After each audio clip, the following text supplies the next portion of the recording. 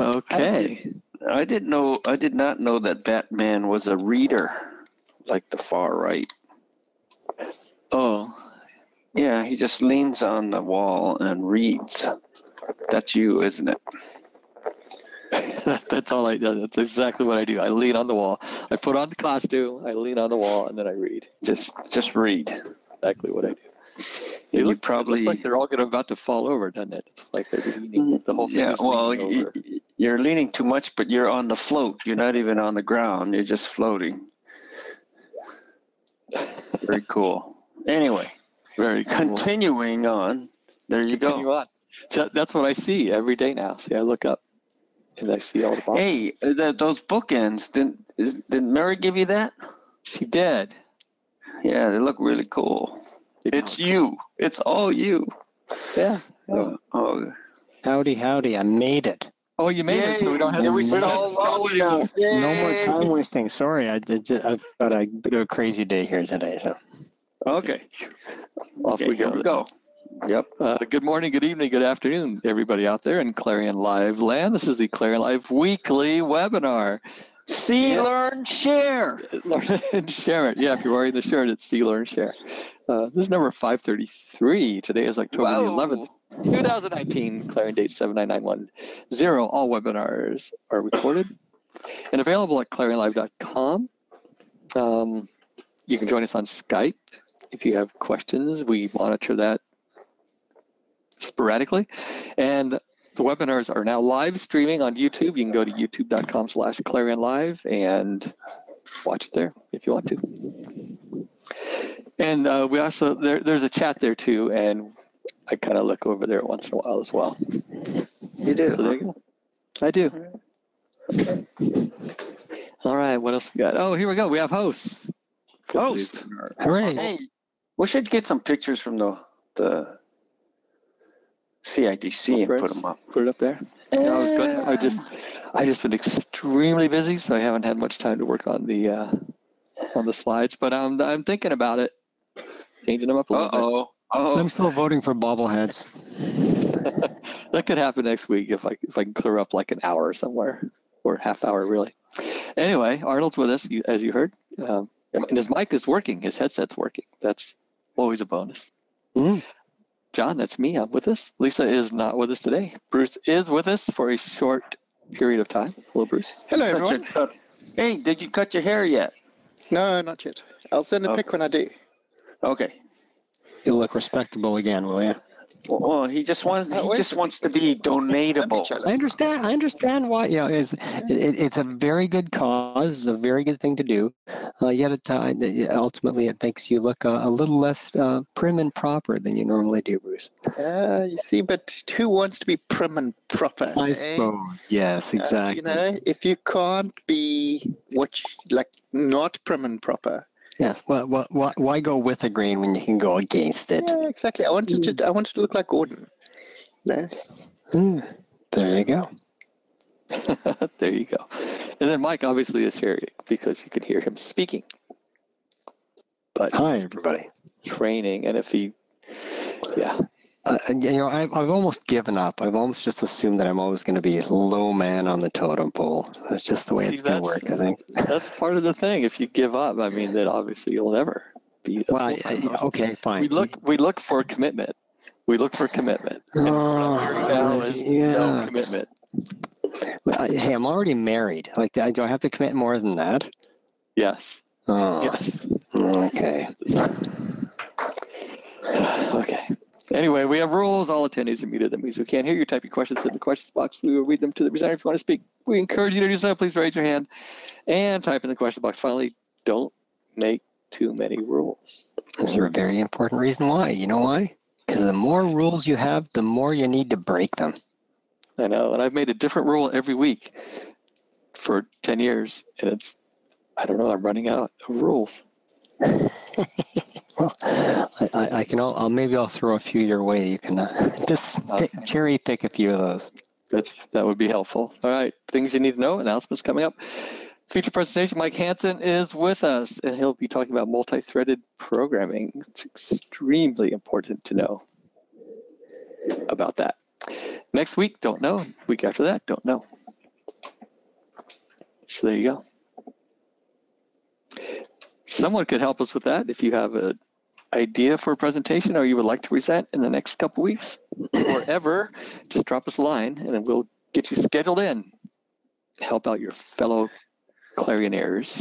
And don't stop there. Just because it says October. It's true. That should Reach. November and December also. Right. Oh, November 1st, we have one from a fellow Clarion developer that wants to show his stuff. Oh, cool. It's going to be really cool. It's going to be about auctioning. No. Is it? No. Yeah, he has an auction program, but it does all sorts of live things. Yeah, Internet live stuff. Yeah. So we thought people might be thrilled to see something like that. All in Clarion. Cool. Yeah. Why are we whispering? I don't know. We don't want everybody to know. No, we do want everybody. Okay. Change your tune. This is why Mike's still in training. All right. So, Noyantis user group meeting did not have one. We had an open webinar and we had a user group meeting. Oh, that was so good. all of them are streaming on YouTube right now. And Bruce thinks that it's ridiculous for me to do this, but I don't know. Let's stream I on said YouTube. ridiculous. It just seems like a lot of work. Well, there you Yeah. go. That's But if John is willing to do it, Yeah. We're if he's happy to do willing to do it. It's not that hard. And then the webinars are available like immediately. I don't have to post them immediately or ever. That's true. Yeah, because then you can save yourself the trouble and just have a link to this stream. Exactly. Cool. There are 2 people watching right now on YouTube. hi, you two. You two on YouTube. I don't remember what happened on the open webinar. I don't think. Oh, you picked up on that pretty good, Mike. I'm listening. I'm trying to learn here. Mm-hmm. But Bruce was Arnold there. did He J did back. files. Arnold did J files. That's what That's I right. remember Arnold. from Yeah, Wednesday. that's right. He had questions on J files. Yeah. I had questions both on both of them. One. And there It was was an a good edited question, plays too. question that And Greg that was a good Bailey question too. answered. Yeah, it was a good. The J files question was good because I learned something. Again, I mean, you taught it to me once, I think, and then you taught it to me again, Bruce. Which was the nested queues with the JSON stuff, putting the queue on the back end of the name. Yes. Yeah. Nested keys. Important. It is. Yeah, I can't wait to give that a try. And then Net Talk, that went for an hour yesterday. Yeah, a little over an hour. Yeah. What did we Hour talk 13. about? Arnold was Mike there wanted too. to know about double-click behavior. Nardis had a bug report with the headings. We talked about sequence, sharing a second license across programs, across the network. Yep. Don was having trouble with these themes, and he's missing themes.txt, which is very unusual. I've never seen that before, but we'll see what happens there. And Mike was having a problem with uploading images to the HTML editor, but it seemed to work in the example, so he's gone off to have a look at that. And again, I mean, twice in 1 week, Arnold had a question about using cloud drives as a automatic repository for backups and things like that, so Dropbox and OneDrive and Google Drive. And he tells me it's all working. Here we go.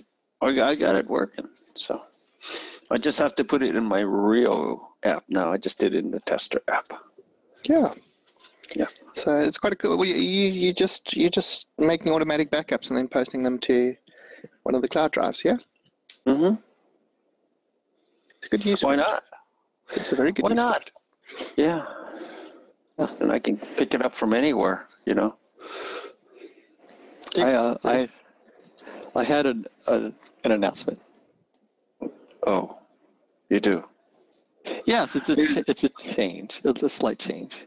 Uh-oh. As far as presenters go, in the past, we've scheduled 2 hours for the webinar, and we seem to go 2 hours. However, moving forward, I don't feel the need to go 2 hours anymore. Yeah, When you're we done, you're talked done. about that, and didn't we say, thank God you finally came to? I think I remember something like that. Yeah. Yeah. Yep. Because I Well, in that enjoyed case, it. we could You do a left 10-minute town. When session you left today. town, it says, John's not here. John's not here. We can stop. yeah, and you would stop. Yep. And then, Sorry, Mike. What were you saying? Well, I was just going to say that in that case, my session will be 15 minutes today. That's making me a bit nervous, but that's okay. I'll get through it. I'll push through it. If it's 15 minutes, I'll get through. Yeah. Yeah, I could do a series of 15 minutes. I could do like 6 today, and You could break the record, yes. I was going to say, so John's going to take as much time as you need or as little time as you need when you're done, you're done. I'm thinking Mike may go for... Yeah. Don't tempt me. Well, okay. Let's say this. Here's and make sure I've got the policy right here. There's a new policy in place. It can go as long as it needs to go up to 2 hours. All right. If it's going to go over 2 hours, then we want to break that into 2 parts. Otherwise, you can go as long as you desire or as short as you desire. But then that will With be a minimum. So if it is a 20-minute thing, then it's a 20-minute thing, right? But we would like to know that, so maybe we have 2 20-minute things on a Friday. Is that what you're thinking?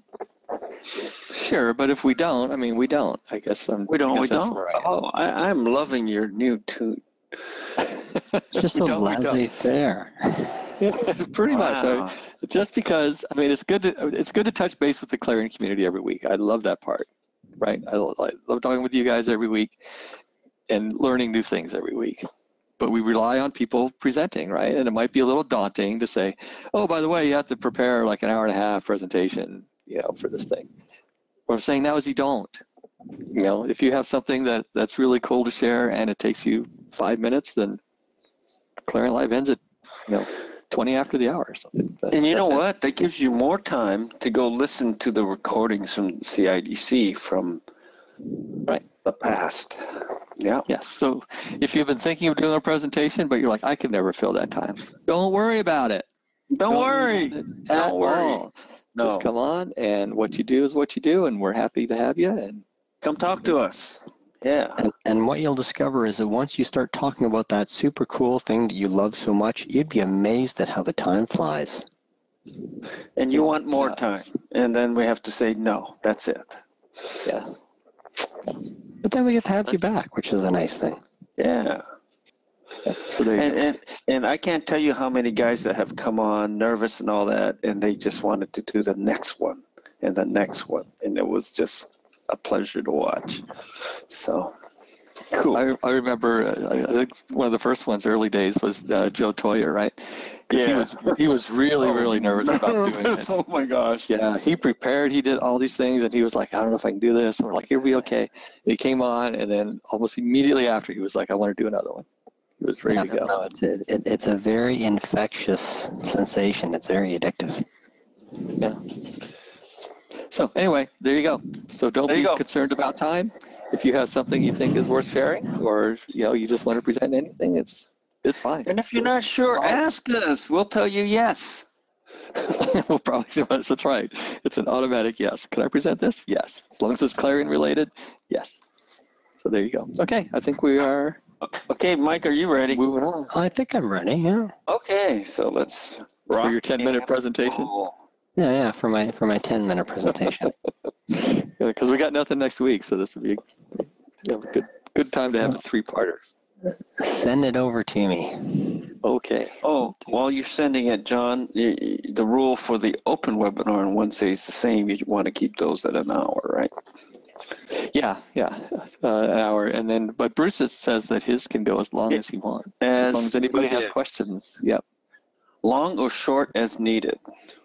Okay. Hey, somebody has their hand. The Thursday one, we're not.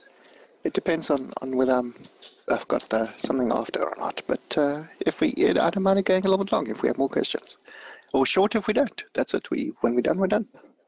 Here's another quick policy. If you want to speak and you want to raise your hand, type in the questions box first what you want to talk about. Otherwise, I think we're not going to just open your mic randomly. Okay. And say that you have a mic or don't, because it gets hard. Right. Yeah, we don't want to. We don't want to go into silence mode. Okay. Exactly.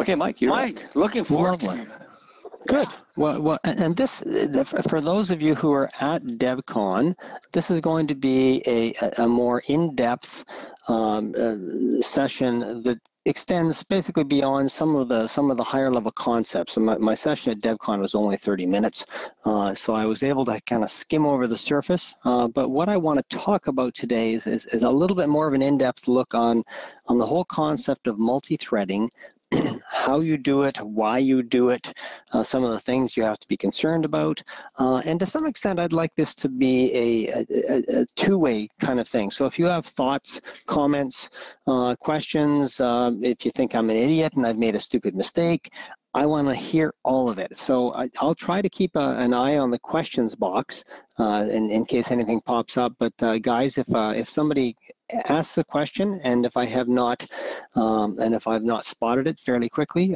feel free to get my attention and we'll deal with it. So on the topic of multi-threaded development, really there are a number of factors you have to consider. First of all, you have to think about why do I even want to do this? And I would hope as software developers, we kind of get the situation that users really don't want to wait. And we've got these wonderful computers with multiple processors, and most of these processors have multiple threads. So our computers can do a whole lot of things at once, and the user is sitting there saying, why isn't this thing happening faster? So because we have all these threads and all these cores and all of these threads on the cores, it would be nice if we can make use of them more. And there are many situations where you're going to have in your application something you're doing that you could run in the background, whether that's sending off messages or waiting for a report to churn away in the background so that it can be ready to pop up for the user anytime they want, or running dashboards. And Bruce is into the dashboard thing, and I think many of us should be. And dashboards, you could have a bunch of different images up on your dashboard, and each one of them could be getting updated by a completely separate thread, so that not one of them doesn't end up stalling another. Maybe one can be updated very quickly, the other one takes a lot longer, and each of these could be managed in the same thread. So ultimately, multi-threaded development, we're doing it really because our users want things to happen as soon as possible, and they want to make use of the resources that are in their machine. So when we are dealing with multi-threaded development, we have really two factors that you have to consider. We have threads. Threads, of course, are just individual processes. They're running all by their lonesome. They're doing their thing, and they're working at stuff. And they could be accessing local memory. They could be accessing global memory. But the point is, you have some process which is running, and it's just doing something. Beyond that, you don't even really need to think about that other than you now have to say, okay, if I've got a thread doing that all by itself, what's the next thing we have to do? And the next thing we have to do is we have to have one thread talk to another thread. So we have this concept of inter-thread communications, where one thread can send some kind of a message to another thread. And there are a whole bunch of ways of doing that. You can send a Windows event. You can set up a socket and then communicate via sockets. There's all kinds of ways you can do this. And we'll eventually talk about a number of different ways. But initially, anyway, we're gonna cover the whole concept of using Windows messages, and more specifically, the special message that we can use a notification, which allows you to pass along a little bit of extra information.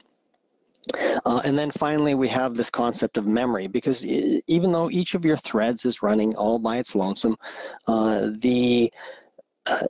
each thread needs to access not only local memory, but it needs to access global memory occasionally, and that global memory may be threaded, meaning it has its own copy. A great example of that is the file buffers. All of our files normally tend to be threaded, so that when we're accessing a particular file, we have our own copy of the record buffer. We have our own handle into the database when it's open and closed, and we don't have to worry about tromping on somebody else's record buffer in another thread. So that works out quite well. But occasionally you will have global memory that really needs to be shared, where everybody has to touch the same stuff. And when you start doing that, then you have to worry about this concept of synchronization, which basically just says I have to make sure I play nice so that if I need to do something with that shared resource, I have a protocol to say, is it available? Can I have it? Okay, great. Now I've got it, so nobody else can have it until I'm done. And you've got to make sure you do things like not making use of that resource for too long, because if it's a shared resource and you have lots of threads that are running, you want to make sure that you don't accidentally dominate things too much so that all those other threads are sitting there twiddling their thumbs, because of course then you defeat the whole purpose of multi-threaded programming. So much like when we're doing database transactions and you want to start a transaction and write some records and end the transaction, you want that transaction to be as small as possible. That's even more critical when it comes to doing inter-thread sharing of memory. You really want to have that access to the memory as fast as you possibly can. So a lot of times you'll end up saying, I need access to that. You'll go on and get it, get access. You'll grab the thing in memory you want, and you'll actually make a copy of it just so that you can release the shared memory back to the main pool so that everybody else can have their chance. So let's talk about a few of these things. Now, as far as starting a thread, and I'm gonna stick for at least today. Maybe we'll go into this in more depth another day. But today we're going to talk about threads running within a single program. Of course, you can do multi-processing by having multiple programs all running at the same time, and those programs could be talking back and forth to each other. You could have a server that's running processes, and you ask it to do something, and then it sits there churning away doing stuff, and you can check in with it every once in a while to say, hey, are you done that report I asked you to do? So you can do all kinds of sort of multi-processor, multi-system, multi-network processing where you get a lot of parallelism that way. But in this particular case, we're going to talk about multiple threads running on a Clarion program, one instance of the program. And as all of you know, to start a thread, you have to actually issue the start command.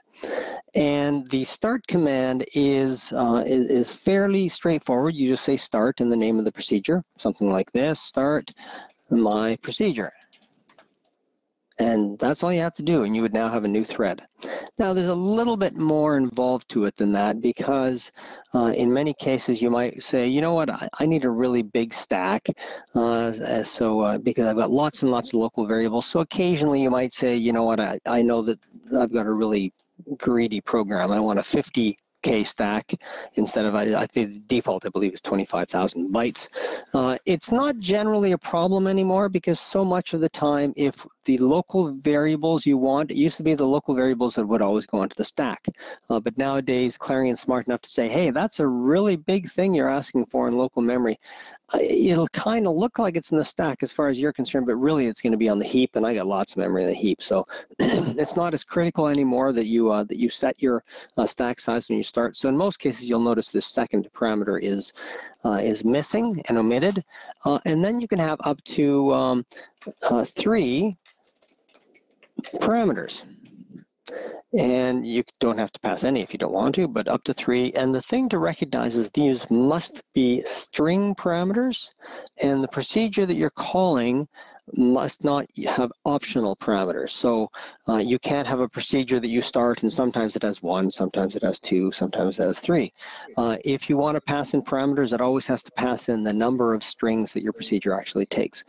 And this can be handy when you're starting up a procedure to say, I just need to tell you something about the context of what you're doing so you're aware of what's really going on.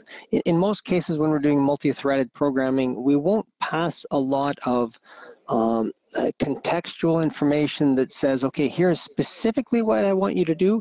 It's more likely when you pass in a parameter, it's something like, oh, hi, I'm starting you, and oh, by the way, the thread number that started you is my thread. So you'll see something like this, where it actually passes in the thread number of the calling thread. And that way, that when the thread you're starting is started, it can say, hey, I know who my parent thread is, so that when something happens and I want to tell my calling thread, I know who called me. So that's a very common thing you'll see in a start command where you're doing multi-threaded programming, is you'll actually pass that through in that way. Hey, Mike. Yeah. Just a question here. On your second parameter, your stack size, right? So if I set that, am I setting a limit? Yes. As to what it would be? So it would stop there, right? So is it? You could actually get a Stack Overflow error at that point, theoretically. So it's probably better than to, that seemed to be the thing that I used to do all the time, is put in this 25,000. So is it best to go back and just take out all those 25,000? The 25,000 is default, so it's redundant. If you're saying 25,000, then you're basically saying nothing. Now, there is something interesting to notice here. In your project settings, for your project, the default stack size, it generally defaults to 16K, even though when you start a new thread, it says, so this is the default stack size for thread 1. The very first thread that starts in the program. But then after that point, any other threads that pop up, it's whatever their stack size is at that time. But again, Clarion does a lot of funny little magic in the background, where if it sees you're trying to allocate a 1 gig string in local data, it says, I'm not putting that in the stack. I'm going to have a reference to that, to something on the heap, and I'll allocate it for you at runtime. So you'll notice, and because in Clarion we don't do a lot of funny stack pushing and popping, and for that kind of stuff, it's not generally an issue. But I remember back when I was running with C, and doing a lot of programming there, where we would actually do things like saying, okay, this variable, and I want to walk back and forth on the parameter chain based upon the pointer of the particular variable that was passed in the stack, and you knew that your parameters were pushed onto the stack first, and then all your local variables came after that. So you do all kinds of math to walk around the stack, and we just don't do that in the Clarion world, at least not in any normal fashion. Theoretically, you probably could, but there's not much need for it. So in general, I tell people to ignore that, although it can occasionally come up. And you'll notice you do have runtime checks down here where you can specify, please watch for a stack overflow. So every single time you call a procedure, it's going to check to see if it's running out of stack. And you can blow up a Clarion program, because it's not smart enough to put everything in the stack. If it's a bunch of little stuff, it's going to say, hey, this is a bunch of little stuff, I'll let it be on the stack. And if you have a recursive call that goes bang, bang, bang, bang, bang, bang, bang, and you call it 1,000,000 times, you will blow up the stack. There's just no doubt about it. And I'm sure we've all done it. But for the most part, you don't really need to worry too much about it, especially when you consider things like queues. You could have a queue in local data, and your queue has a little record buffer, but the records of the queue are not stored in local data. They're actually allocated from the heap. So even though you have a local queue, all that's on the stack is the actual buffer itself. And I suspect that if you try to allocate a local queue, and one of the things inside the queue buffer was a massive, huge string, it probably would put that on the heap as well. Although we could start doing experiments, but we're not going to digress at the moment. But generally speaking, you don't need to worry so much about stack space as you used to. Okay. So unless you're getting Stack Overflow errors, it's probably okay just to leave it. Yeah, and if you do, you'll probably discover it's one particular procedure that just happens to have a really funny mix of variables. Tons and tons of local variables that are all smallish, and Clarion says, hey, these are all small, they should be just fine to fit on the stack. And fortunately, you just sort of set it up to fail by using so much in local data. And in that situation, you bump it up. I can only recall over the last 20 years, maybe 2 or 3 times where I had to increase the stack size, where I was running out of stack space. So and as I say, that was a long time ago. I have not had to do that recently. So it's almost a non-issue these days. Okay, cool. Wolfgang just had a comment on your thread where you're passing the thread over. That thread returns a long, but yes, it'll be passed as a string. Yeah, yes, converted. So, so it's okay to throw longs into your strings. Exactly. Yeah, like I could have a map here. My procedure is a procedure, and it's string calling thread, and that's going to work perfectly fine. And then inside of my procedure, you could make reference to it directly, or you could inside the procedure you could say my caller, and go signed, and then when the program starts up, you can say my caller equals calling thread. But you'd really only do that if you really wanted to see it in a numerical variable. But in most cases, it doesn't really matter if the number. Clarion's great as far as doing these automatic conversions, so not an issue whatsoever. Seems like you could almost just only pass strings around. The rest of the article where it said everything in Clarion is a string anyway. So, I can't. Maybe a discussion for another day. But. I can't right now. And that's the thing. I wouldn't suggest passing everything around as strings because that gets a little bit inefficient. If you got long, it's long. Why pass it around as a string? But there are certainly situations where, as a universal communications vehicle, a string is a very handy thing to use. And you'll see that I'm actually going to make use of it here in some of the stuff we're doing in terms of messages we're passing around. I'm using a string to just store all kinds of different stuff. Okay. Wolfgang, so just not to digress too far, but Wolfgang's comments: passing groups allows to pass more than 3 parameters, a wild mix of numerics and strings. Absolutely, yeah. It's kind of out of scope of the presentation, but yeah, a little bit, but that actually, well, it is and it isn't, because as I mentioned, I'm going to discuss later on how I use a string to pass around messages, but that string could contain a group. So we could have, for example, let's call this calling info, and then we can have calling info, string, and then calling info group, and it could be a group type. And we could have a calling thread is assigned, and then other stuff, string 10, whatever. Okay, and then my procedure is like that, and then it's now got this calling info coming in instead. And we're going to say in our main program, we're going to have calling info procedure, like calling info group and a period. Actually, you don't need the period. There's 2 ways of doing that. When Clarion's a little odd that way. If I had a class defined with a type, then I could just use my class name. But with a group, you must say like the group. There's no option. It would be nice if I could just say like that, but it doesn't work. So you can say like that. The other way you can do it is you can also do it like this here. You can say group and then and. Same thing.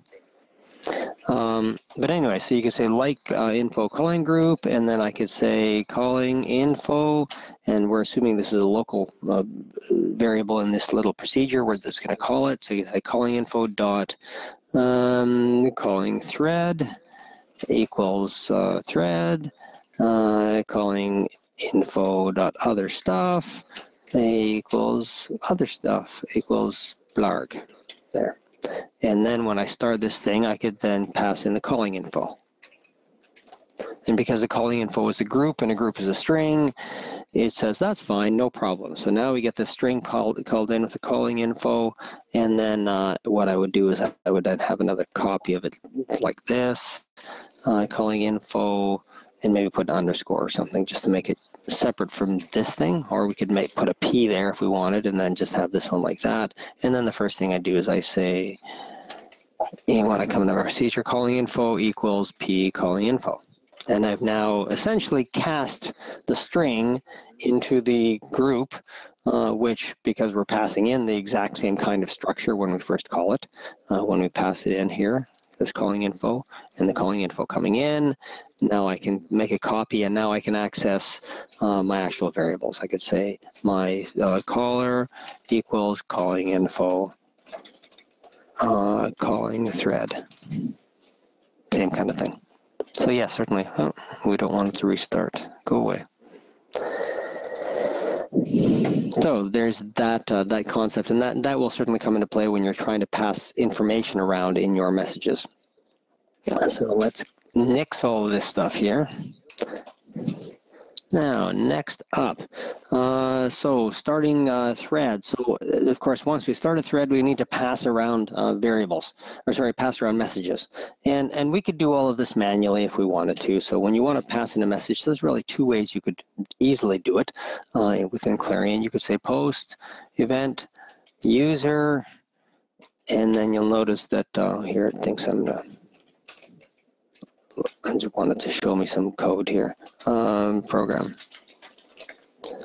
Here, maybe I just wanted to see the extension stuff here. Okay, I had to trick it into thinking I was actually in a program, so it would show me the code completion. So in this case, I'm passing through an event. You could pass it to a particular equate, but in this case, because we're passing it between threads, that second parameter is going to be omitted because we're not sending it to a particular field on a screen. We're sending it to that thread over there, which means you have to say, I want to send it to that thread. Oh, that thread. And then finally, there is this parameter that says, do you want this thread to basically to bump everybody else in the queue? Is this thread is this message so important when you're sending it to this other thread that you want this message to jump to the front of the line so that the very next message that this other thread tries to get will be this message because, for example, you need it to immediately close down, for example. In most cases, you don't want to pass that, but in the situation where you do, you'll know that you do, and you'll simply make sure that you pass through that, just set that extra parameter to true to force it to the front of the line. Simon says, the key point is that started procedures can only have string parameters, but Clarion looks after you. Yes, exactly. Thank you, Simon. So you'll notice there's this event user. We have lots of different events: event open window, event accepted, event this, event that. Event user, it represents the first event number, and if we highlight the cursor over it, you'll see that it has a number. It's 400 hex. Now, if we take a look at, is it equates.clw? Yeah. You'll see event user is down here, and then is 400 hex. If you look at all these other events, you'll discover that none of them are 400 hex.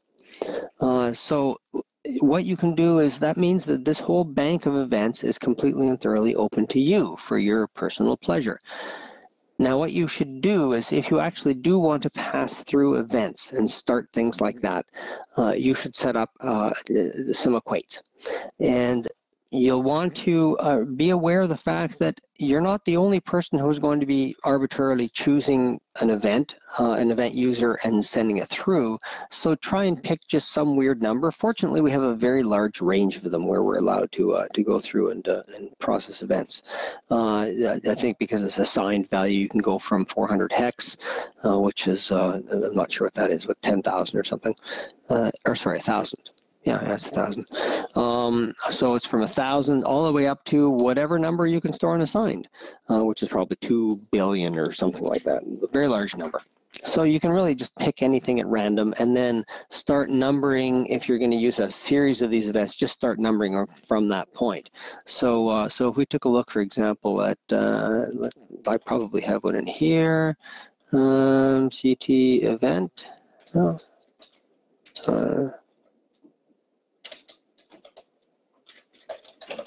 Do I have one? Yes, I do. User events. So in this case, it's the user event plus 333. I just pick some numbers. Sometimes I'll just go crazy just to put a whole bunch of numbers there. And so there. Probably nobody's going to use that number. And then I'll have my series of events, and I'll use an itemized equate so that they all end up being unique. And as long as your program is always being recompiled and seeing the latest version of your EQU file, you can just keep adding more things to the bottom. And if you don't like the order you're seeing them in, just go ahead and rearrange them to your heart's content, because every single time you recompile your program, everybody just picks up on, oh, I'm using that new number now. So everything will always work fine. So definitely be careful of how you use your user events, but there's, as long as you're just marginally careful, like I say, just picking some number at random, you're probably going to be okay.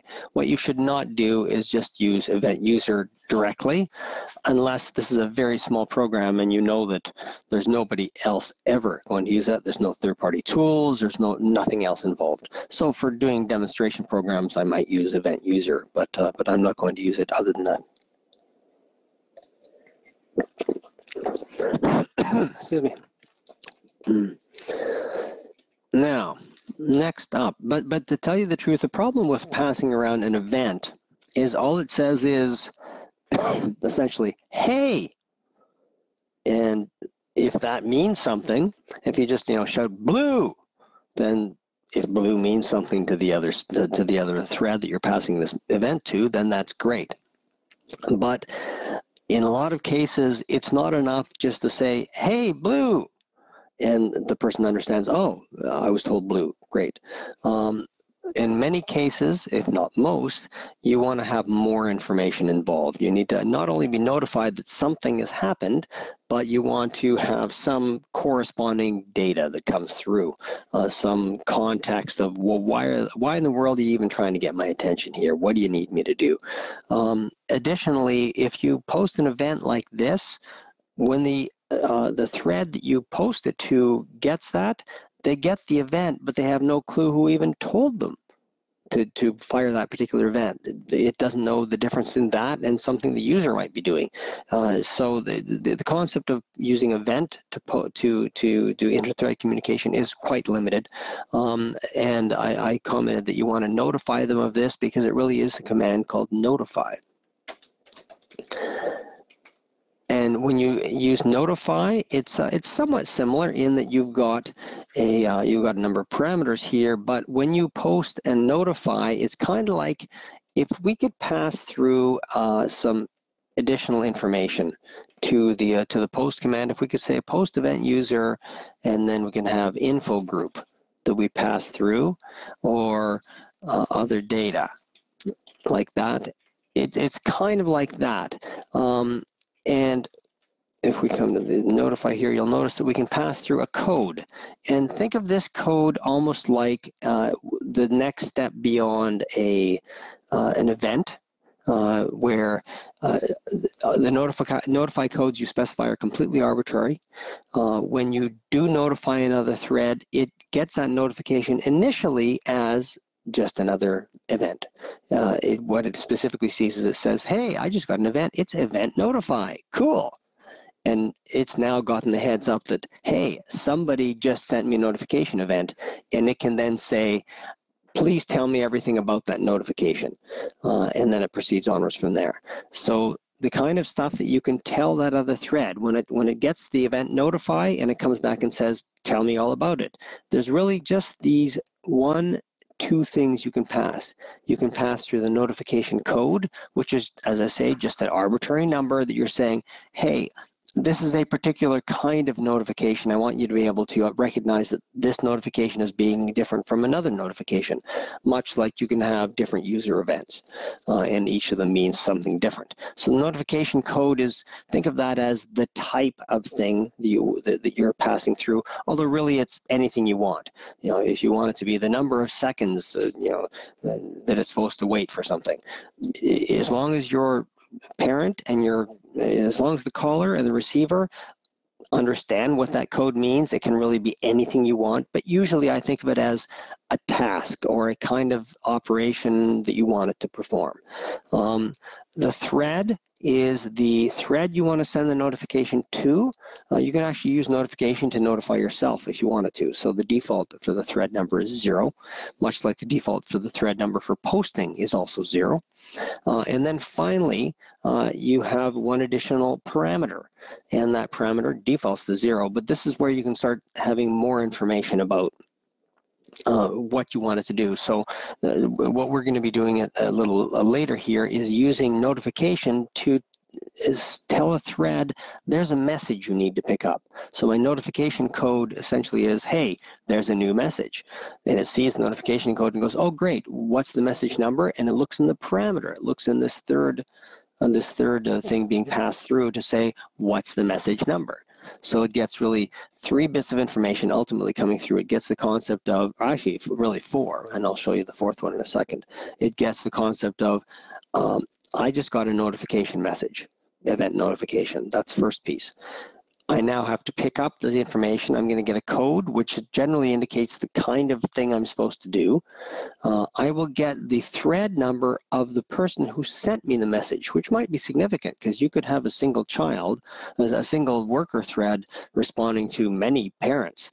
Let's say it was doing something like sending out a Twilio texts. So you wanted to have this thread in the background, and its own job was just to sit there, and anytime a Twilio text needed to be sent out, it would do it. So it would simply sit there, and it would say, I'm just sitting here waiting for a, hey, there's a notification. Oh, good, I'm supposed to send out another text. Great, I'll send it out, and it's all happening in the background, completely separate from your main foreground thread. So you would send through notify, so it might be, say, some code, that thread, some parm. And then on the other side is going to end up seeing that event equals event.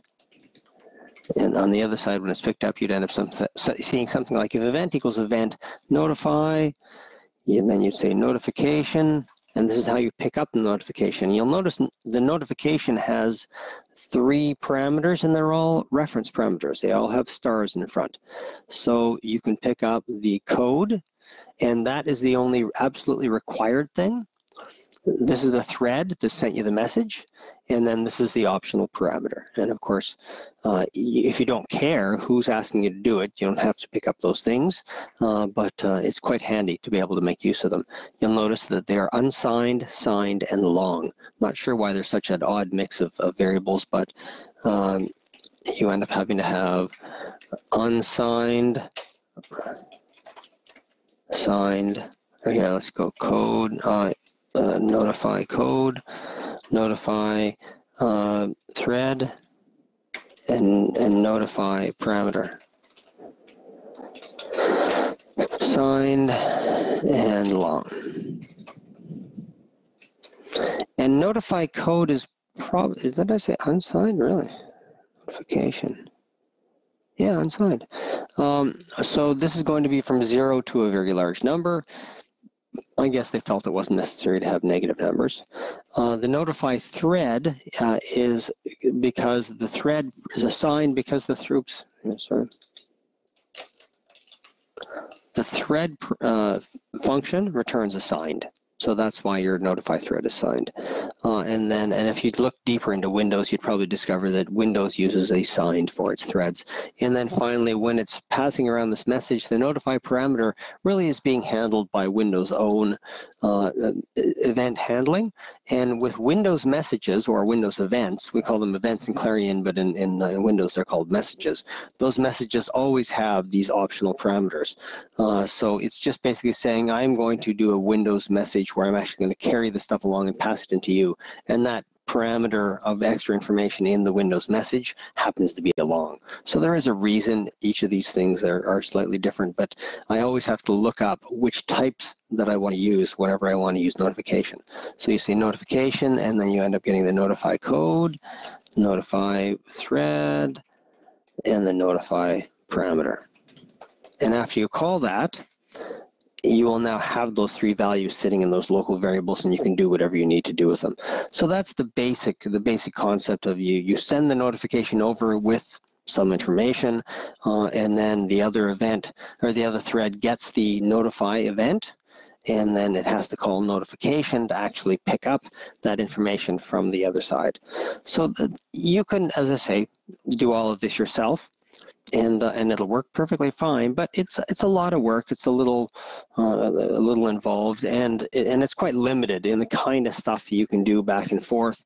It doesn't have a lot of coordination involved, and there are many of these things that you're doing that are just drudgery. You know, there's a lot of extra effort you have to go through to handle multi-threaded programming. One definite limitation you might have right here is, let's say you wanted to send a message. Well, where are you going to send the message? Are you going to use a queue? Are you going to use a local, are you going to use a non-threaded global data? Are you going to put them in a database? There are all these different factors, and you've got to think about those and kind of solve those problems. So what I did is I threw together a little facility to manage the whole concept of threads, doing work and communicating back and forth. And the objects or the classes just happen to be up here. We have a message class, which we'll look at in a second, and the job of the message class is quite simply, excuse me, just to be a message. It's just some information you want to pass over. And we'll take a look at that in a second. The hub is the central handler of all these things. It's basically the thing that you call to ask to send a message, to notify somebody that a worker is starting up. All of the coordination is done in the hub. There is also a message handler, and the message handler is a base class for threads to use to say, I'm going to be a thread that doesn't work, and I'm going to handle messages. And you could just derive that directly if you want to, but then I decided to extend the message handler to two broad concepts. You can have a worker thread, and its job is generally to do work, and it will be sent messages to be told what it is supposed to do and such things. And then there will also be a manager class, and the manager class is somebody who wants to get stuff done, who wants to ask the workers to actually perform a task. So both of these classes are derived from the message handler because they both have to handle messages. They send messages, they retrieve messages and such things. But there's enough variation between what a worker does and a manager does that I felt it was worthwhile extending those classes. So let's jump in and look a little bit at what some of these classes are doing here. So we'll go ahead and open up this one.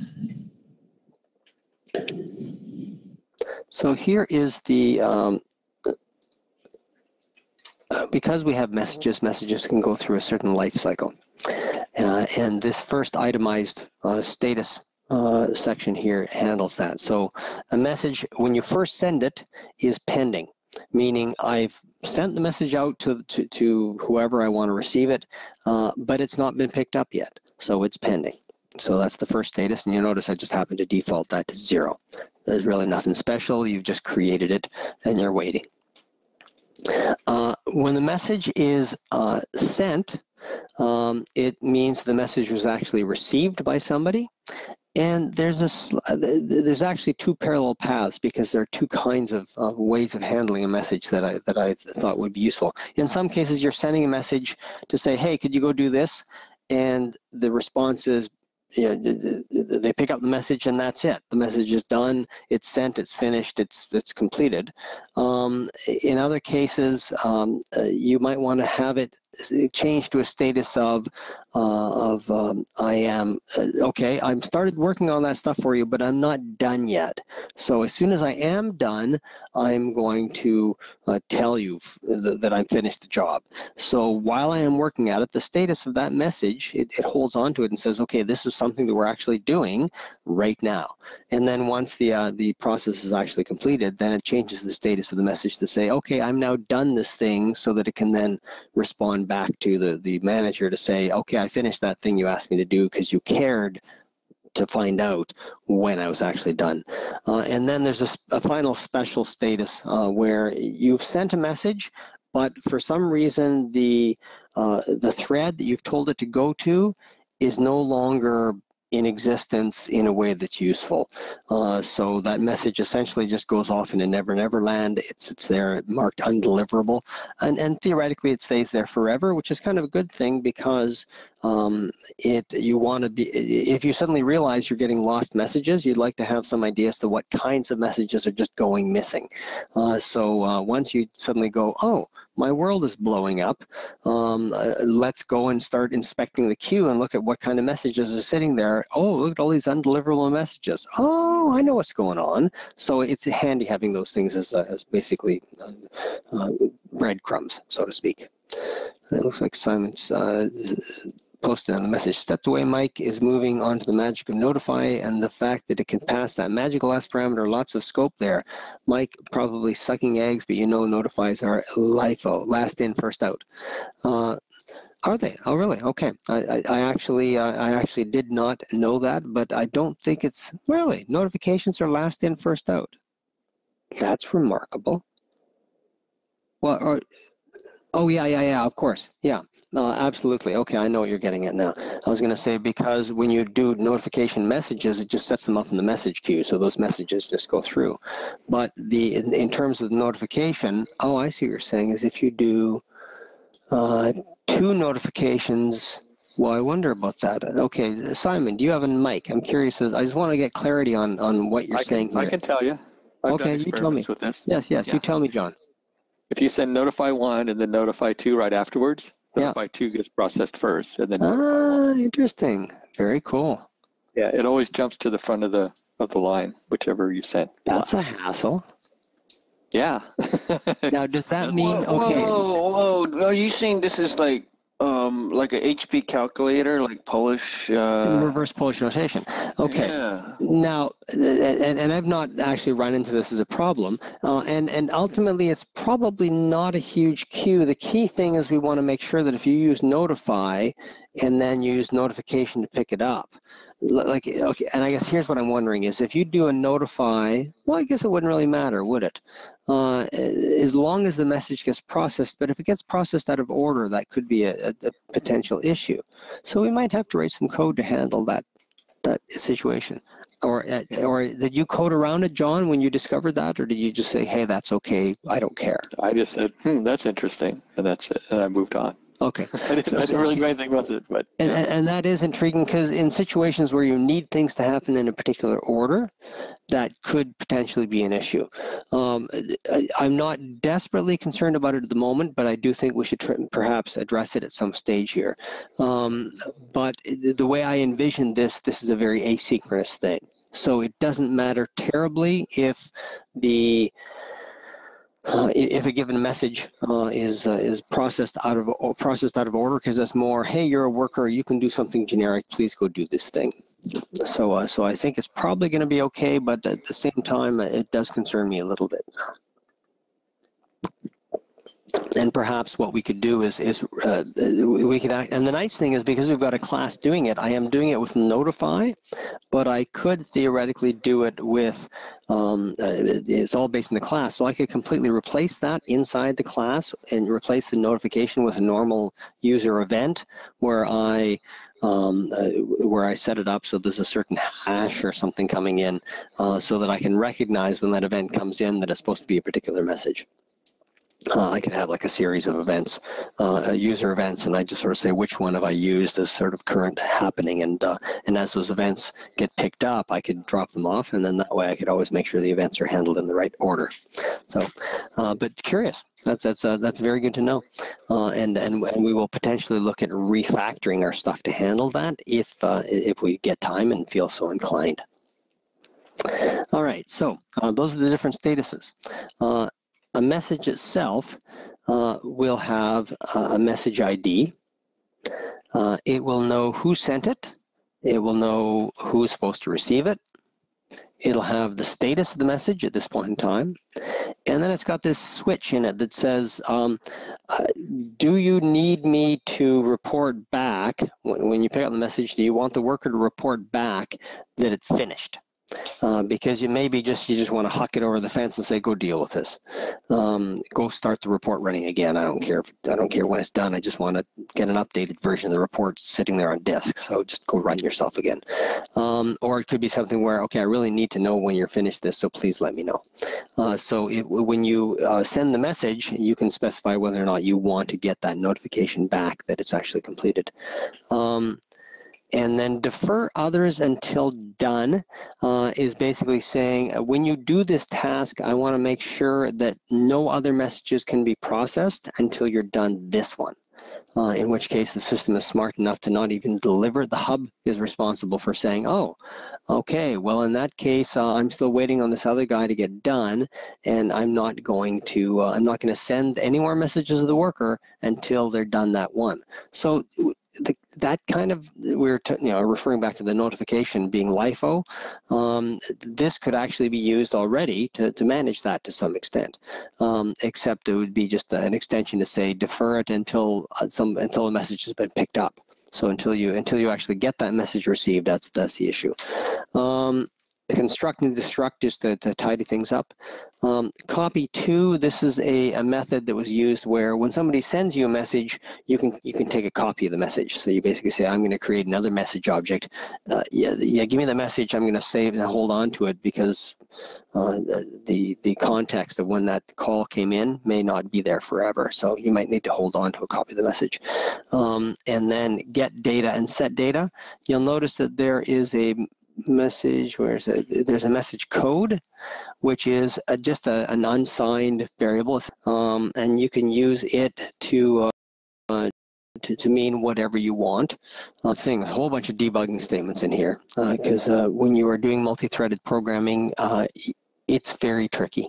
And you'll find that you want to see what's happening while it's happening. So the best way to do that is debug statements. So I was working on a funny little bug during DevCon, and I came to the point where I just started peppering everything with message statements, with debug statements, just so that I could see exactly what was happening when. So the constructor, all it really does is it just says, hey, this is going to be a pending message. That's all it cares about at this point.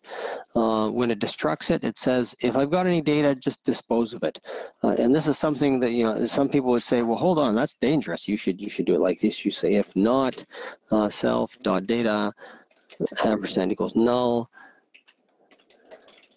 And sure, we could code it that way as well, but the dispose command is nice enough that it basically says, okay, if this thing has a value, I will dispose of it and then clear it. If it doesn't have a value, I'm not going to do anything. So the dispose command is quite safe, and I never bother adding that extra null check because I know it's redundant. I don't know how long it would take to process, but as I say, it's just not an issue. Now the copy to just goes through and it just says I'm just going to copy through from self to target all the values of the different fields. You'll notice that the code can be assigned, but the data needs to be set because there's this set data and get data concept because we're dealing with a string. So when we get the data, I say, do we even have data? If we don't have data, then I'm just going to return an empty string. If we have data, then I'm going to return it instead. So the getting data does have to be smart enough as far as checking to see whether or not the message's data packet does have a valid reference variable. And then when I'm setting the data, the first thing I do is I say if my data is not null, then I set it and I dispose it, and I was being neurotic here. I said, you know what, I want to not only dispose it, I want to absolutely make sure that it's been disposed. I want to absolutely make sure that the variable is set to null. And I could have tested that again to make sure, but I thought, oh, I just don't feel like testing it right now. But in this case, I wanted to be absolutely certain, and I was probably chasing my silly ghost bug at that point. I thought, well, maybe it's blowing up here. It turned out to be not that at all. But I won't get into the details of that right now. And then what I do is I say, if the message, they're saying set the data to something, so there's a string coming in, so I'm saying if there actually is something you're passing in to me, then let's go ahead and allocate a new string variable, the length of that, and then just assign the value. Otherwise, it's just going to leave it as null, which is fine because it's smart enough to say, hey, if it's null, then I'm going to return nothing. Simon has another simple Simon statement. Okay. Was just pointing out that some kind of critical handshake between threads is based on notify, then it can go south fast. Yes, absolutely, Simon. And this is, as I say, because of that. Why is it annoying me here again? Let's get rid of this. Well, that's yours. I was trying to click on that. Yeah, sorry. No, that's. I don't know why I bothered telling me twice, but I've already said yes. I know you want to reboot. I've got it. But I expect that we will adjust how we're handling our notification at some point to make sure that it is first in, first out instead of last in, first out. The other thing I was going to say is I'm counting the length of the thing and saying is it greater than 0, but because this is a string, I just changed it to if s. But the problem is you might be passing in a bunch of spaces. A bunch of spaces are still potentially data. So I really do need to check the length of S and go from there. Now I could, if I wanted to, check the size of S. I don't know if that's any faster than length. The size thing is kind of curious because I could say a string 100 be string size of A, and that makes sure that B is also 100. The curious thing is that S is passed in at runtime. So you'd say, oh, well, size works great when it's predefined variables that are known at compile time, but Clarion is kind enough to say, if you're passing in a variable that is a parameter and I don't know the size at runtime, I'll still let you use the word size, but I will determine at runtime what the size really is. It probably does a length call. I don't know. But maybe it's got some extra variable that says, no, I know how big the memory of that is for sure, and maybe that's faster than counting the characters. But I do know that that would be perfectly fine to do that. So, so we'll do that, get rid of this. But that is an interesting quirk, because normally size cannot be used for things that are adjusted at runtime, except in the case of passing parameters. It's kind of neat. All right, so that is the extent of our message. Very, very simple. It's just a nugget of information with some metadata on it. Okay, and we have length clip S. No, God, no. So Wolfgang says, should we be using length clip S instead? And the answer is absolutely, positively not. Because let's say I had a group, and that group was a whole bunch of strings, and those strings were all blanked, and that was meaningful. And I wanted to pass that through as an actual meaningful group. It's a whole group with just a whole bunch of strings in it. If I started doing length of string of this, then it would say, oh, that thing you just sent me was a big blank string, even though it was a group with a whole bunch of fields in it that happened to be blank. There's a big difference between null and blank. So you definitely want to just check if there's anything in that size. You definitely do not want to clip it. You want to take verbatim whatever it is being sent in. Okay, so there's that. Now, let us go back to, we can close that off.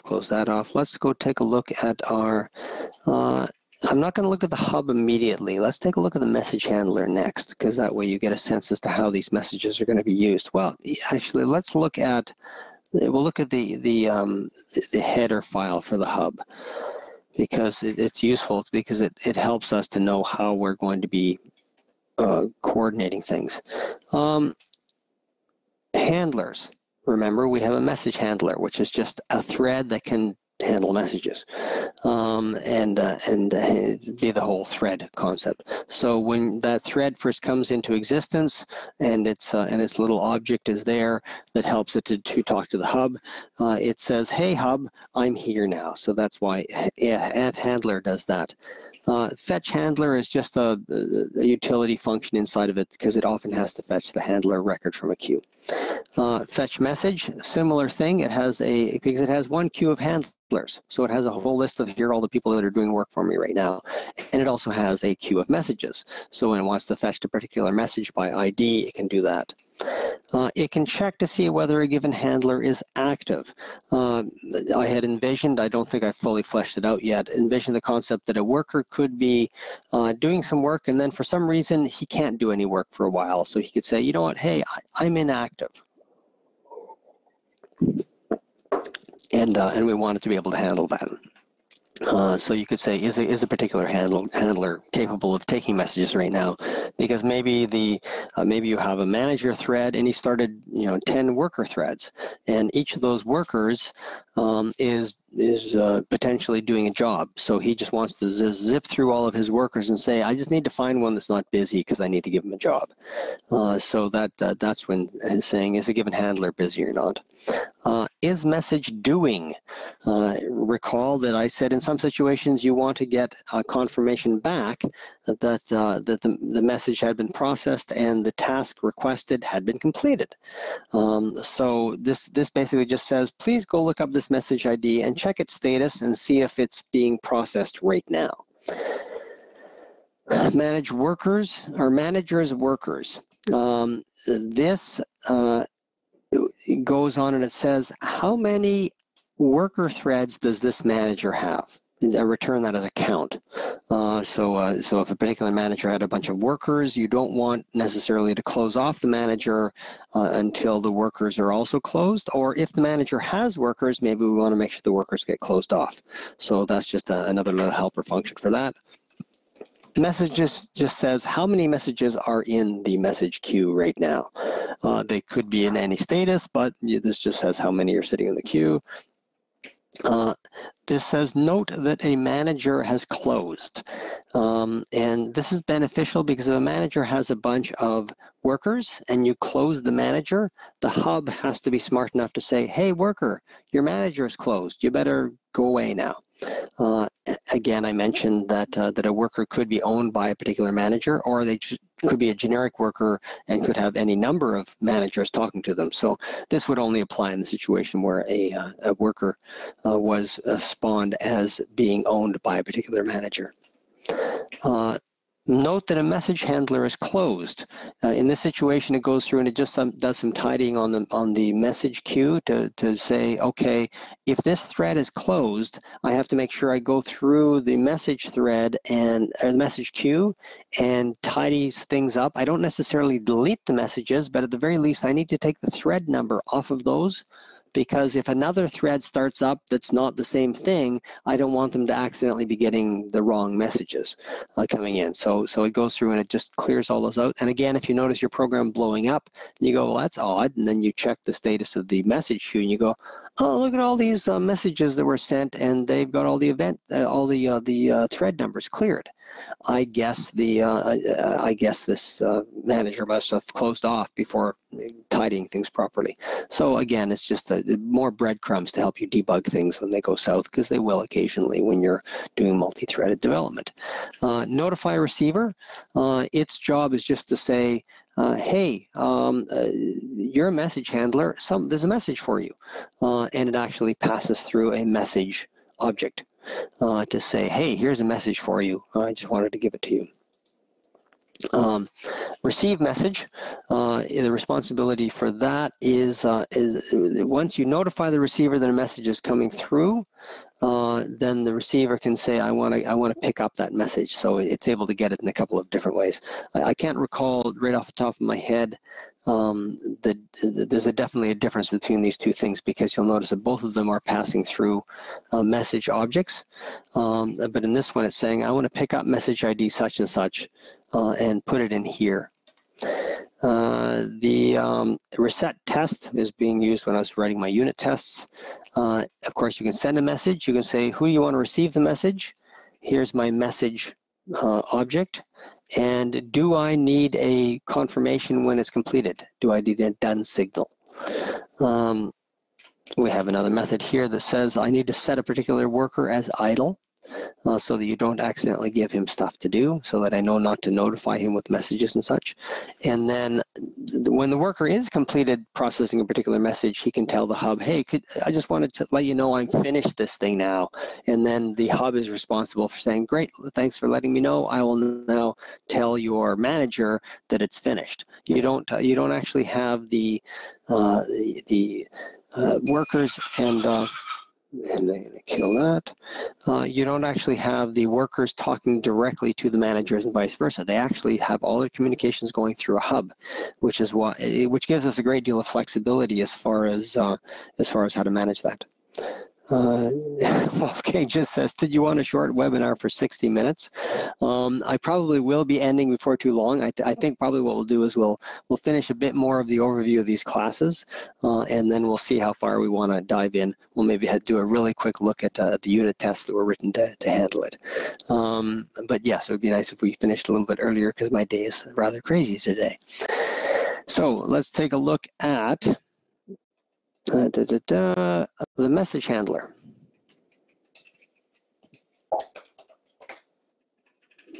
So this could be a worker, it could be a manager. Both of those derive from this particular class.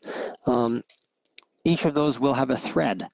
And I did decide to keep the thread here within this structure, although I don't think ultimately it was really necessary because everybody always knows who their own thread is. They could just call the thread function to find out who am I.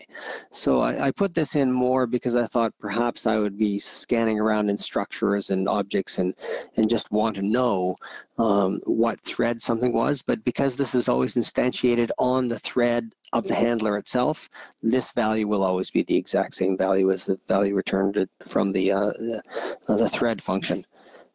Currently always equals thread. There, add a little note. There's a destruct method. There is no construct method because there's nothing that needed to be initialized at its startup. Close is the command that's used to say, I want to close myself. I think all it does is post an event close window, but I thought it was helpful to abstract that as a concept. I want to handle a message. I want to handle when a message is done. Now, the interesting thing here is the hub is when it sends through the notification to the system to grab the message, it automatically does all of that within its own little tick event loop. And when it sees that a message has come in, it says, oh, I'm going to now call my handle message method because I just got a message via notification. And then when you derive this thing, your actual real worker or manager can derive this particular method, which is virtual, to say, when my base class is taking these events and it notices that I've received a message, it's going to call the handle message method. And I've got one of those things that can do the stuff I need to do explicitly. Handle message done. Similarly, somebody just told me that a message was completed and the worker finished. I want to get notification of that, which is slightly different than a normal message. A normal message is, I want you to do some work. Handle message done is, okay, the work that you requested is now completed. And I thought it was helpful to separate those as concepts. Note that it's running. Is you'll notice that when a thread first comes into being, it is not necessarily immediately ready to do something. It may not have opened its window structure yet. It can't receive threads yet, nothing. So the task of this is for it to come in and say, okay, yeah, I know that you realize that a certain worker was going to start up, but that worker isn't quite ready yet, and there it is. He just noted that it was running, and now we know that we can officially send messages to them. And the hub is actually smart enough to say, okay, I know that worker's starting up. I'm getting messages already. I'm not going to send any yet until I get notification that they're actually running, and then at that point, I can start sending them through. You can, of course, send a message, and this, I believe, is just a wrapper. It just turns around and calls the hub, so that you don't have to worry about the hub directly. The message handler worries about the hub for you. And signal message done is, of course, what happens when you are finished doing whatever work you've been asked to do, and you're now telling the hub, hey, I'm finished my job. Can you tell my manager that I'm done? And then take event is where it actually has a little message loop and I think a window structure and everything. And its job here is just to say, well, actually, you know what? I don't think it has its own message loop, or it doesn't have its own accept loop. I think it might depend upon the parent. Although it might be optional. We'll take a look in a second here. I know I flip-flopped on how I wanted to handle that when I wrote this up, so it may be different than I remember it at this point. So that's the basic message handler, and let's take a quick look at how workers and threads are different depending upon how they think of the world. You'll notice that a worker potentially cares who their manager is. When they go out of scope, they need to be destructed and cleaned up. Here is the note running, because a worker notes it the way it's running a little bit differently than the way a manager notes it's running. Run is what happens, if I recall correctly, when the worker is initially run, and it does a little bit of maintenance of that. We can take a look at that in a second. And set busy and set idle just says, okay, I'm busy doing something or I'm idle, and set busy is just a call to set idle with a certain parameter. I often will times to do this. I could have just had set idle and said, okay, the parameter is going to say you are idle or you are not idle. but I like the idea of having a set busy. If I just call set busy, I say, hey, I'm busy, which means I'm not idle. Or if I'm idle and don't pass a parameter, then obviously I'm idle. So I default to true when that's not passed through. So let's take a look at the actual function itself here. So when it does a destruct, all I wanted to do is just trap the fact that it was destructing. I don't actually do any cleanup at this point. When I am noting that I'm running, I go ahead and I call the base class method to say I am now running, and then I say if I actually have a manager thread, because a worker, as I say, could be a worker for multiple managers. So if I have a manager thread, I want to now say I am now a handler of that manager. And I believe the base class for this one actually just adds itself as a handler, but without the manager thread option. So this actually will create the original record inside the hub, and then this one will say, oh, by the way, that particular worker is really for this manager. So it ends up doing an update of that particular hub thread record there. And then this is run. Okay, this is really where I was just commenting earlier, I wasn't sure if there was a window or not. There's two ways that you could have a worker. You could have a worker which has its own window, and because it has its own window, it will capture events, and you could call within that worker's own event except loop, you could call the take event for the worker within there, and it'll handle it appropriately. But you could have a worker where I don't feel like creating a window for it. I want to have a windowless worker. It's gonna do stuff whenever it's asked to do a message. So all I'm going to do is instantiate this thing and say, now I'm going to run myself. And then within the run, it actually opens up its own little window here. It's got a toolbox attribute, so it doesn't change the focus highlight of any windows and the captions. It opens up the window and it just goes ahead and starts watching for messages, and it calls take event over and over and over again until eventually it just drops out and closes itself. So you can have a worker without needing to have the whole window hidden so that you can handle that. But as I say, you may have a worker that really does have a window and you want to see that window. It could be a little dashboard toolbox up in the corner. There's a lot of ways of handling that. And set busy and set idle is there like that. I want to take a quick look at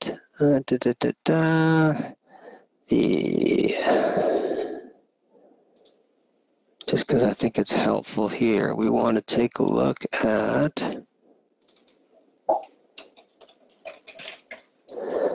the take event here.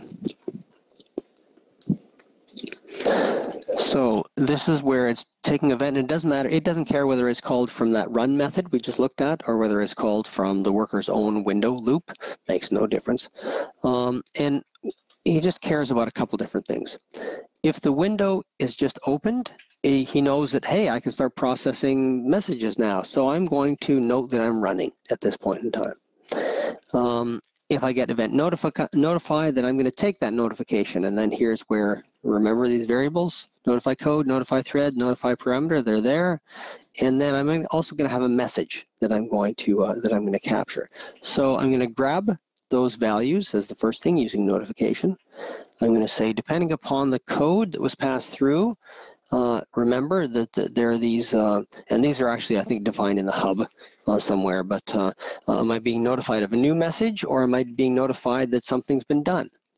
If it's a new message, then I'm going to go ahead and receive that message. And you'll notice that I'm passing through the notify parameter, which happens to be the message number, the message ID. So I could actually do this here. I can say message ID. I think that makes more sense.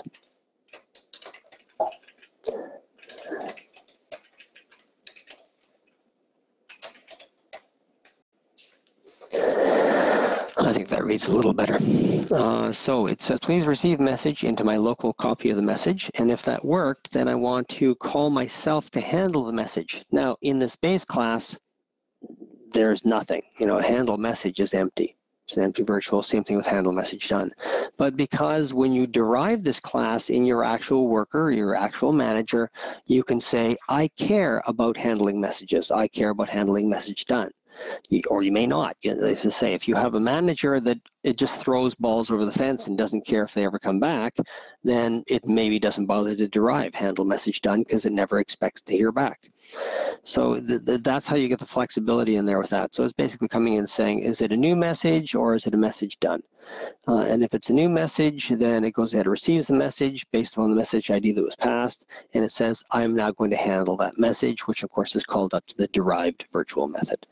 Same situation, if the message is done, I'm going to, and I'm using the same method here, this receive message, but now I'm going to call instead handle message done. So it's a similar kind of concept. And other than that, this little TIG event does nothing. So it's just a nice, simple little concept. When you're sending a message, you'll notice that, and actually there's something, this is interesting, we'll comment on this now. The hub. The hub is what's referred to as a singleton. Not only that, the hub is actually a utility class. If we take a look in, let's just go here, back to here. We took a quick look at this class, but I want you to notice something about this class. Nothing but methods. There is no data. In fact, I want to just make a note here. Do not add any class properties.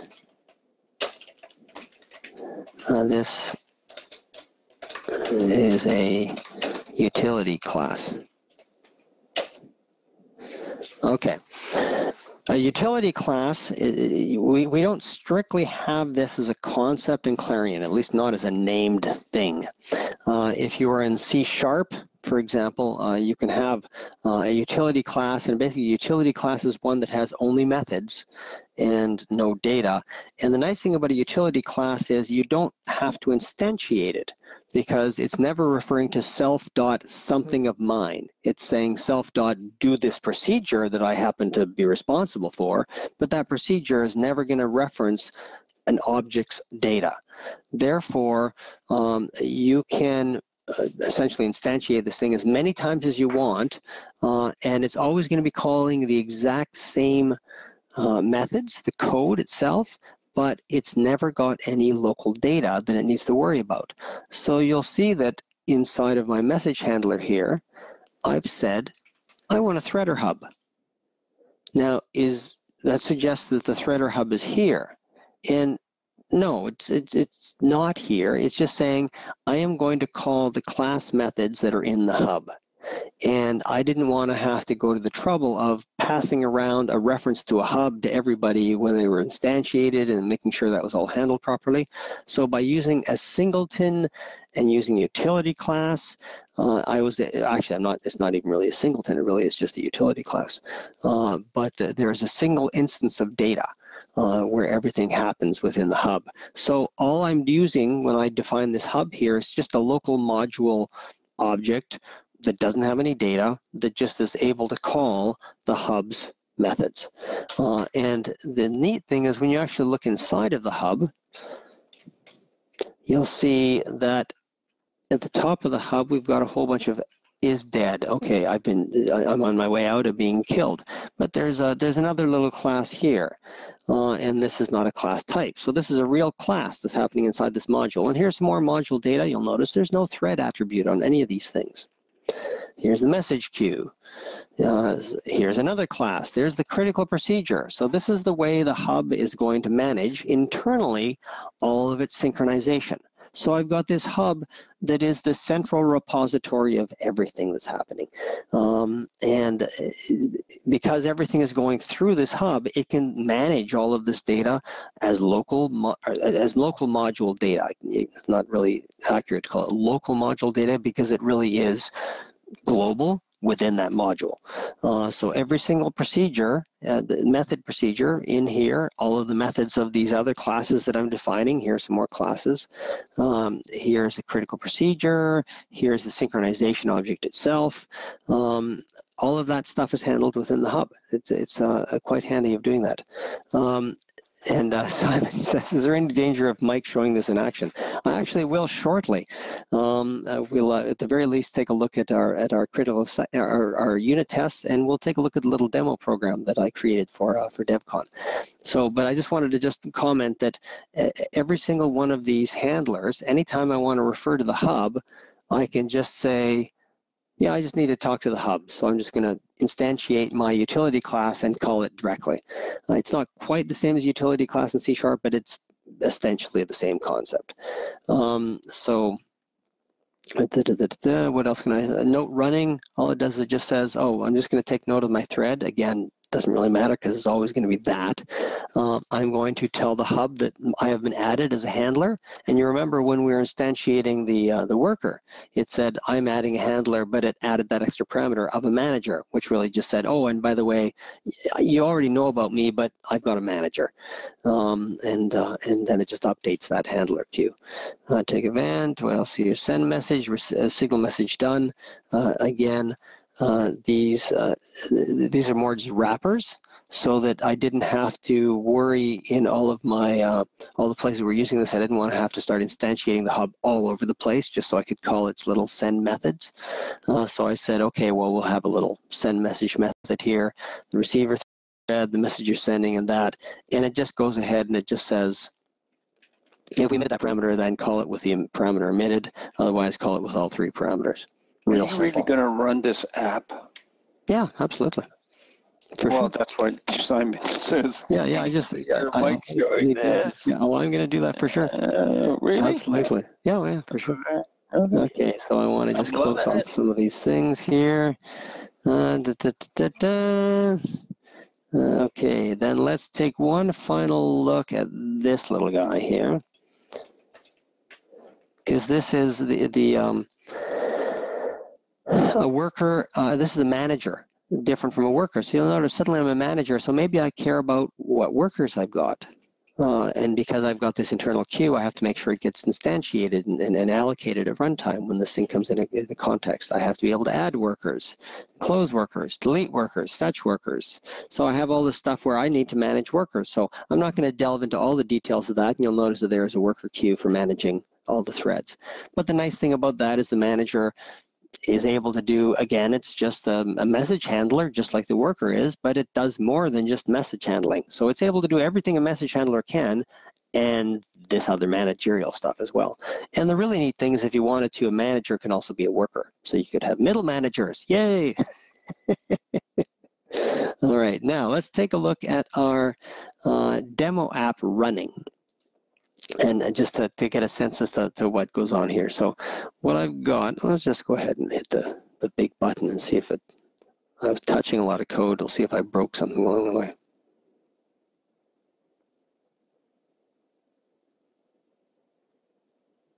Cool. So let's call a manager. Bang. And you know what? I have here two buttons. I've got two workers I'm going to manage. And in this particular example, I'm not doing an indiscriminate number of workers. I just chose to just say, I'm going to have two workers. I'm going to have worker A and worker B, and that's it. And I'm going to manage them. When I start up worker A, it's going to start another thread, and he appears. And the neat thing that it does is it says, okay, I now know that worker was going. It sort of says, hey, I want to send some message over there. It unhid this button so we could see that to send that message, but it didn't actually do that. And you'll notice I can't click on this because I think it's got the toolbox attribute. But the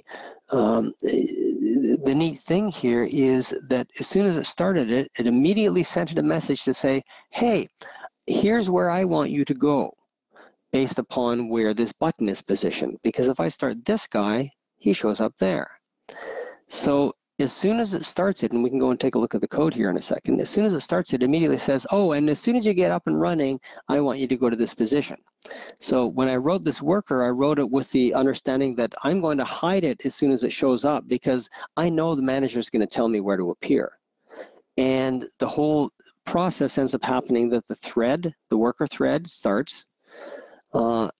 This thing then immediately sent a message to the hub to say, hey, tell that worker where to appear. The hub says, fine, I can't do that yet because the worker's not really running yet.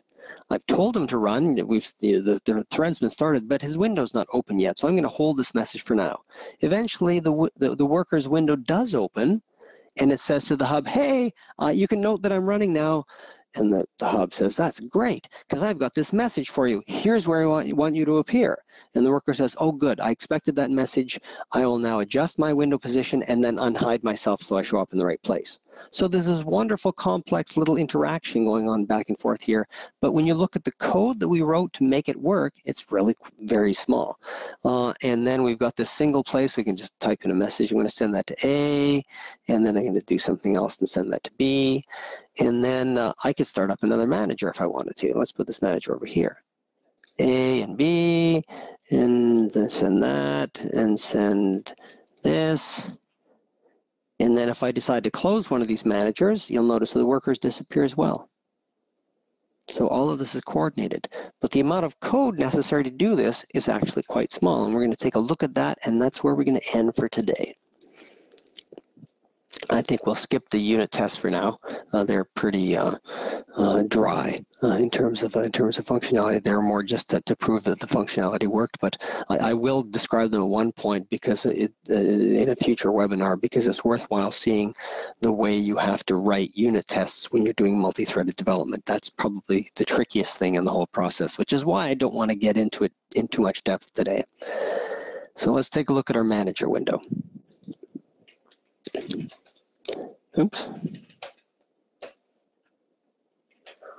I really wish Clarion would not try and make everything line up with that procedure prompt. Okay, so here is my threader manager. So this is the kind of class I'm going to derive from. And note that I want to handle a message being sent. And you might be saying, wait a second, why do you want to handle a message? Aren't you a manager? You want to handle knowing that a message has been processed. Well, I decided that if a person closed the worker, let's take a look at that here. I can start a manager and I can open a worker. Now, if I close, you'll note that when the manager did that, it opened up this button here. It unhid the button so you could send stuff to it. But what if I come along and say, I want you to go away? I want it to go away. So the worker, if you happen to close it, I decided I want to send a message back to the manager to say, hey, I just closed. So the manager goes, oh, great, thanks. I'll deal with that. So that's why this thing is derived here, is this particular message, because it's expecting the possibility of the manager, of a worker saying he's closed. This is our worker class because we have two of them. Why would I write the code twice? I'm going to write a class to do it once. The worker will have a name, either A or B. It has a button to start it. It has a button to update it, and it has a thread that it got started on.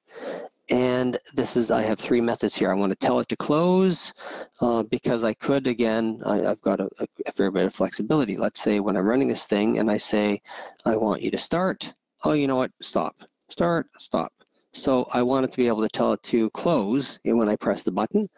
I want to handle that the worker did stop. And then I've got my own little take event because I wanted to do some additional stuff. I can't remember what it was I wanted to do. And then here is my worker A deriving from that class and my worker B. And each of those just has a very simple construct method because all they need to do is initialize these variables because they differ from one to the next. So where's A and B here? Oh, here we go. Here's A and B, where it just says, here's my name, here's my start button, here's my update button. If we take a look at all of this extra stuff it does here, it's pretty standard Clarion code.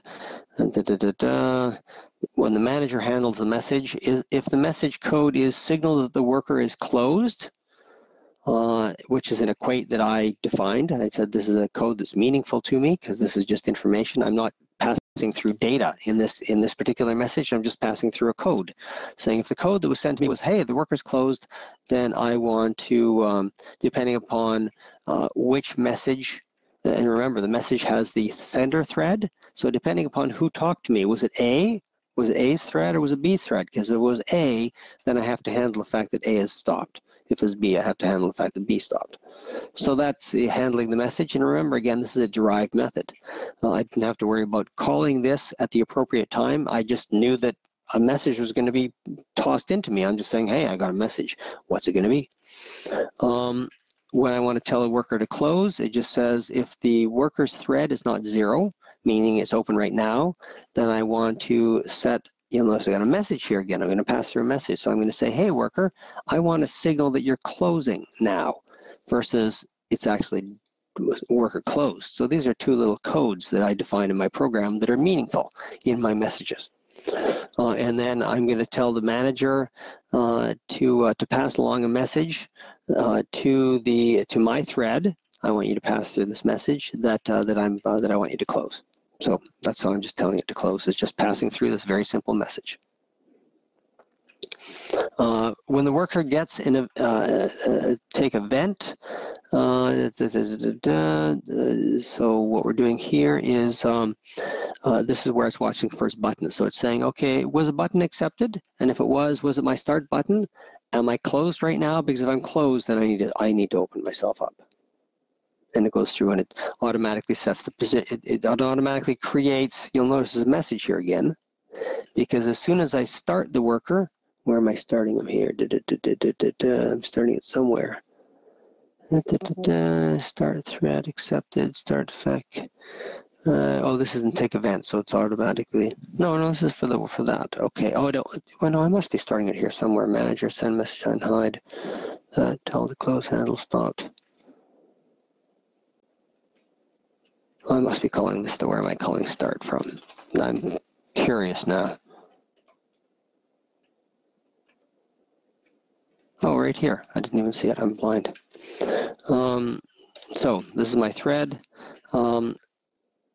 For my window properties, remember that we want to pass more than just a string. So I'm going to say, I want to pass through this information of here's the caption I want you to have. I want you to have your name in the title bar, and I want you to set your X position based upon my position plus the position of the button that started you.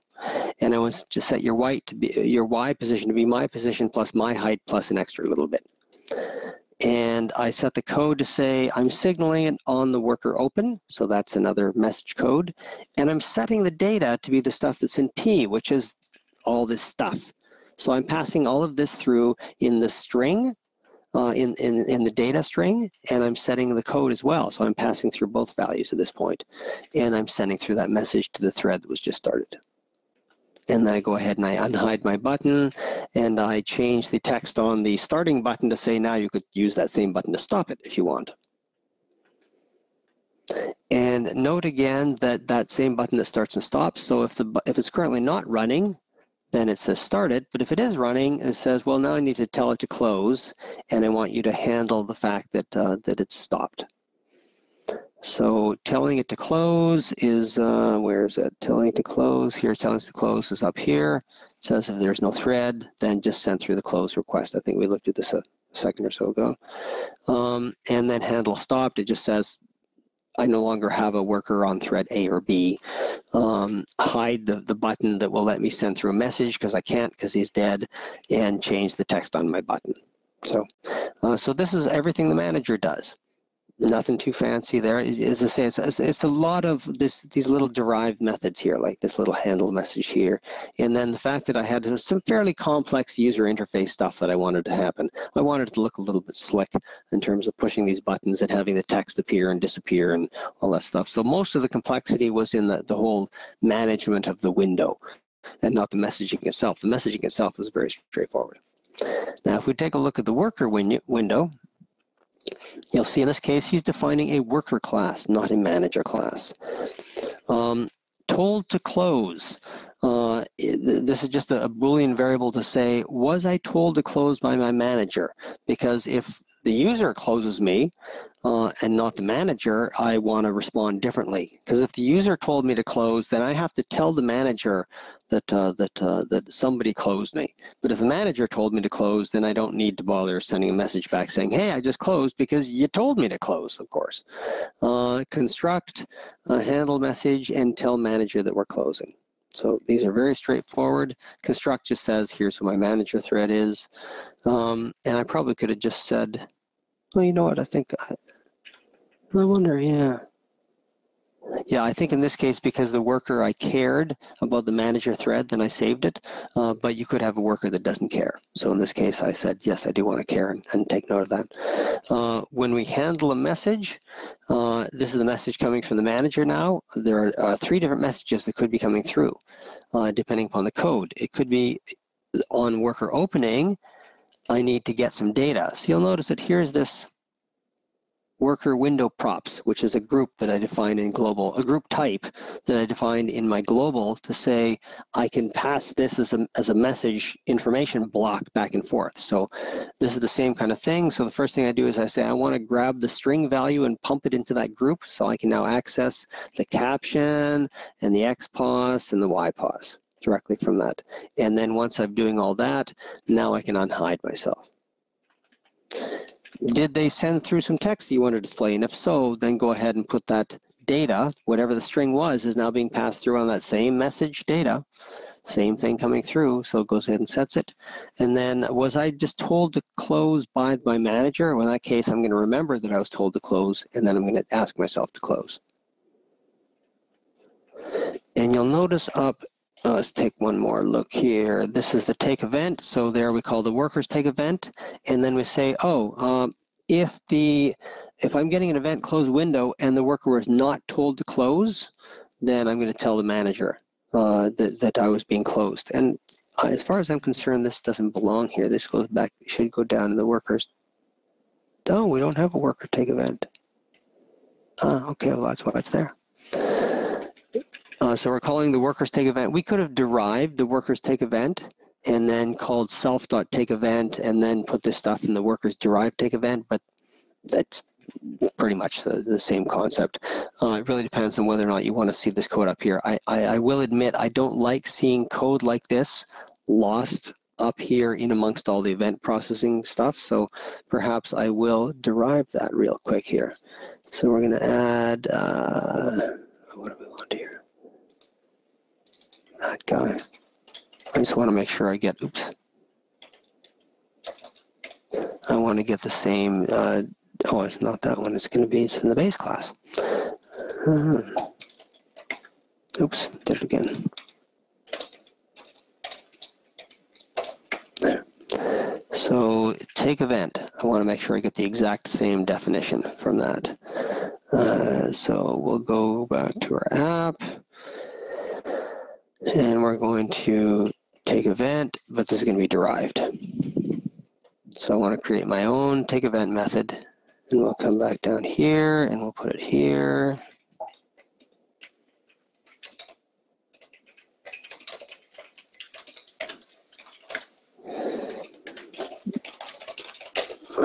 Byte return value equals self or parent dot take event, and then we're going to say that other stuff. Where was it here? That, and then event is a close window and not self told to close, then self tell manager closing.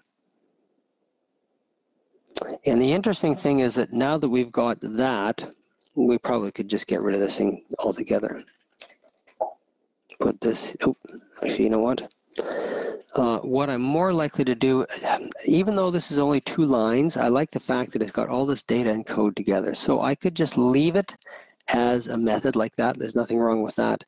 But I am sorely tempted, and I think I will do it, to change this to a little local routine of this, because it doesn't have any meaningful purpose outside of the context of this one call needing to be here. So I think I'm just going to say do tell manager closing, and it'll have routine, and now it's got data there. And then of course I have to get rid of this, because this thing doesn't really have any purpose outside of this one little method here. and I like to encapsulate stuff like this as much as possible, because it just helps sort of clarify sort of the big story. When you're up here looking at these things, you go, what's this tell manager closing thing? Why is it up here? Am I calling it in 7 places? No, I'm just doing it in this one spot. But I like encapsulating the fact that this thing as a task is all of that stuff, including the data and everything else. I could have just copied these 2 lines of code up here and replaced that, but then I'd have to take that line of code and put it up here, and then it's like, hold on, wait, what is this thing doing? It's doing a bunch of stuff. It's calling a parent, it's calling this, it's doing all these checks. So I think it works a little better like this, personally. And with that, I'm going to call this done for the day. I fully expected to not get through everything. It's a very large topic, and I think it was worthwhile sort of looking at sort of how we can create sort of a little messaging concept as an abstract idea, and then make use of it in a very simple little example. I want to take a look in the future at some point at a few more examples and see how we can put this stuff in place. Possibly even create a template to do some of the work for us, so we don't have to manually do all the derivations and such things like that. Maybe prompt the person to say, do you want to handle messages? Do you want to handle notifications that something's done? And then it would automatically have a little template button that would take you to the explicit point in the embeds, rather than having to go hunting for it and typing a lot of code in. Because I know people generally don't like typing a lot of code, and this class stuff can get a little bit odd at times. So I think it's worthwhile for us to extend this with a template to make this kind of thing a little bit easier. And I do recognize that there is in the Ultimate Utilities, there is a notification template, but it doesn't have quite the same focus as this. I think its purpose is more just to handle notification events as a generic concept, whereas this is more the whole concept of having worker threads and everything else, which also does make use of various different messages and such things. So we do make use of notification in a similar fashion, but the focus of it is substantially different because of the focus on worker and manager threads and such. So, do you concur, John? Or do you see this as being a whole lot of repetition of ideas? I just can't believe you're competing with Ultimate stuff. Hey, I don't know if you've noticed, but it's the CL for ClarionLive. Oh, I like that. Okay, you're gonna take over the CL. Yeah. I don't think it's competing. We can make. You should derive Ultimate Notify into there. So then you can. Yeah, and that is a potential thing I could do. Is take a look at. I didn't look really closely at how the Ultimate Notify handled its stuff. Part of my concern, if you recall, is when you have a message here. There are all of these meta variables, and these meta variables in the message were pretty important to handling all of that stuff. And with the hub handling messages and handling workers and all these other things, I didn't really see. We'll take it might be a good thing. We might have to take a look at it, because ultimately I don't want to reinvent the wheel. If we can make use of that and then just reduce the amount of code in here, that's good. But you'll notice that I don't have very much code that's involved with notification. Most of my code is involved in sort of managing threads. Right. So it's a little bit different focus. Simon is saying here, always. Yeah. Okay, can't keep up with this. Thank you, Simon. But he says he's got an inter-thread communication protocol class as well that has become his go-to. And I would love to see your stuff, Simon, because the thing that I noticed about my thing is as I kept writing it, I kept thinking of more stuff that it had to do. So there are a couple of bits and bobs in there that cannot, that are either partially implemented, or things that were just kind of little sparkles in my head that now at some point in time I'm going to run into this problem and we're going to have to extend it to do that. So I would like to have a single thing that handles sort of as many of these things as possible.